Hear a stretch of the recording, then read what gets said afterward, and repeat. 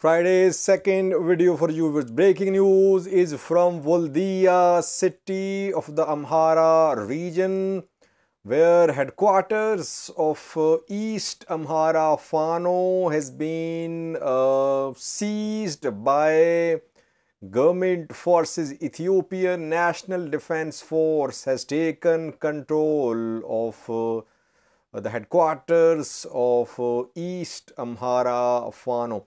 Second news story is about another Ethiopian journalist who has been arrested yesterday.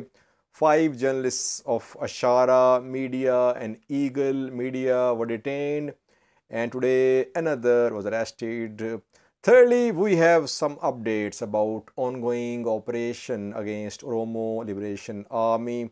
People say, Sajid, you are not covering this operation. Yes, I am covering it, but in Amhara region now we are seeing that a military campaign against Fano has started. So there are several updates. We have to cover all of them. Now we have 2 updates about the operation against Oromo Liberation Army. And lastly, viewers, some civil society organizations have written a letter to UN about Tigray. There could be genocide in Tigray like it was in Rwanda in 1994. An article is also being shared, written for an international news source. What would be the impact of this letter written by these 15 organizations? Will it have any impact? Will UN do something? And who are these civil society organizations? Firstly, first news story is from Voldia. Yilkal Kifale, Amhara region's president, has made it clear that this operation will continue because it's a law enforcement operation. Amhara activists, some Amhara groups, Amhara parties say this operation is to weaken Amhara people, but Yilkal Kifale once again today through state media said in a statement that the operation would continue because it's a law enforcement operation. By the way, viewers, when Ethiopian and Eritrean forces, regional forces, launched a military offensive on Tigray in November 2020, back then it was said that it was a law enforcement operation. That law enforcement operation turned into a disaster, and you saw what happened. Then, more than a month ago, operation against Oromo Liberation Army was launched. Again, it was said it was a law enforcement operation. Now, this third law enforcement operation is underway against not only Fano, but other sections, individuals are also being targeted who are speaking against this operation. Stories from Voldia, viewers. We know that East Amhara Fano is relatively newly established Fano faction. Fano was mainly in Gojam and Gondar before the start of Tigray's military offensive on Amhara last year. Main Fano commanders, they were from Gondar and Gojam, Masrisha, Mesafint, and Zminakasi, others. East Amhara Fano is relatively newly established. We heard of its leaders in recent months.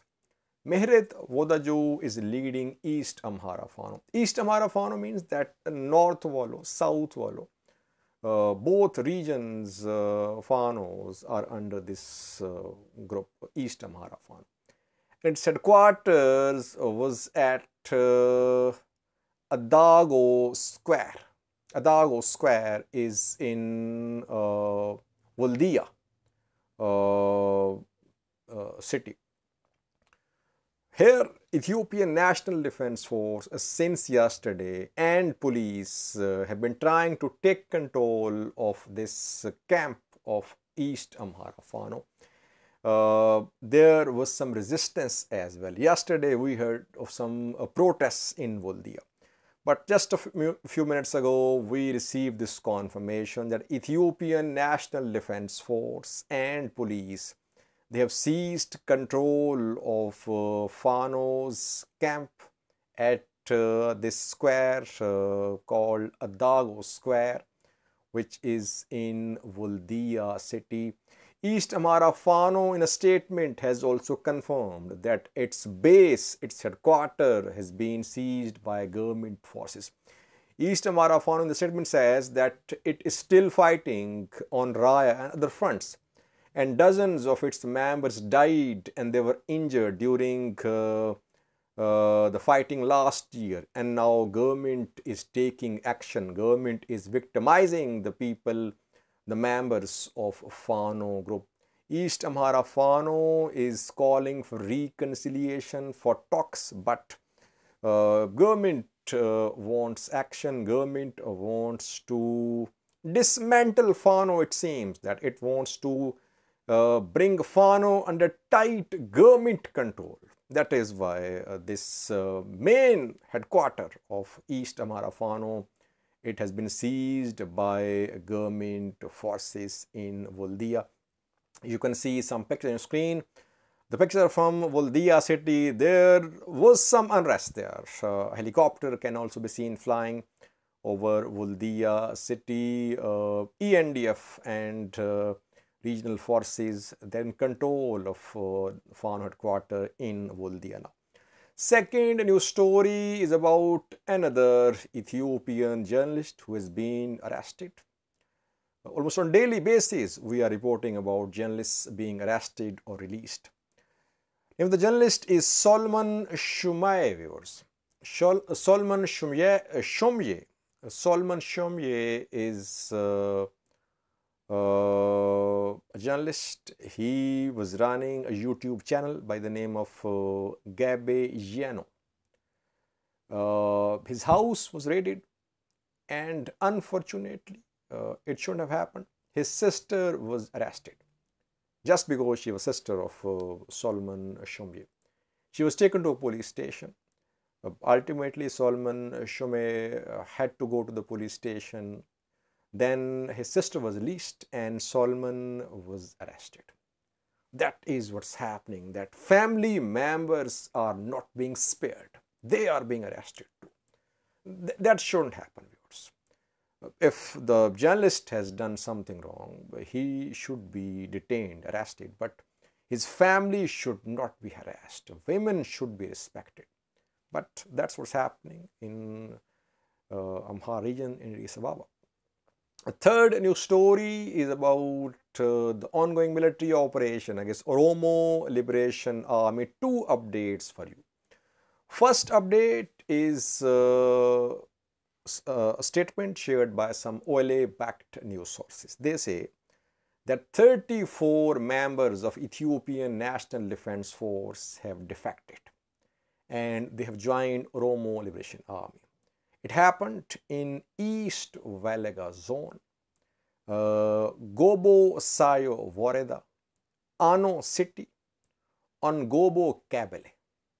Here, OLA-backed sources say that 34 government soldiers have defected and they've joined OLA. So far, no pictures, no videos have been shared by OLA from this place. On the other hand, government media today once again showed some OLA fighters, allegedly OLA fighters. Government media says that 26 OLA members surrendered today. They were shown on the state media. It happened in Horogodoro, again western part of Oromia. So from western part, we are receiving conflicting reports. The government says that OLA members are surrendering in Horogodoro. In Valaga, OLA says that ENDF members are joining OLA. But government has at least shared a video and OLA has not shared any picture video so far. Watch this clip shared by government-backed news sources showing OLA members, allegedly OLA members who have surrendered in Horogodoro. Watch the clip, then last news story.